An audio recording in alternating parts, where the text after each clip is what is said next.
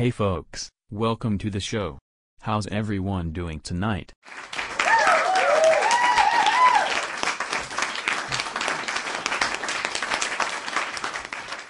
Awesome, let's get started. So, I was at the grocery store the other day and I saw a sign that said fresh produce. I was like, wow, that's a great idea. I'm going to start calling my exes spoiled goods from now on.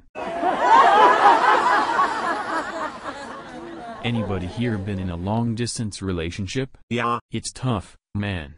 It's like trying to make a fire with two sticks, one of which is in another state.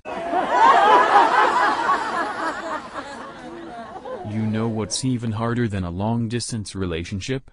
A short-distance relationship.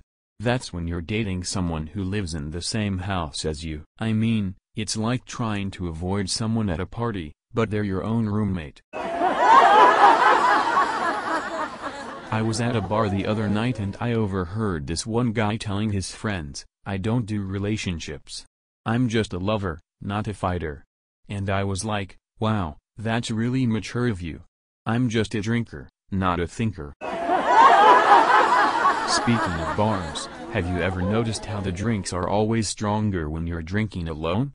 I think it's because the drink is trying to keep you company, but it's getting a little too aggressive. Let's talk about social media for a second. Have you ever noticed how we can't go a day without checking our phones?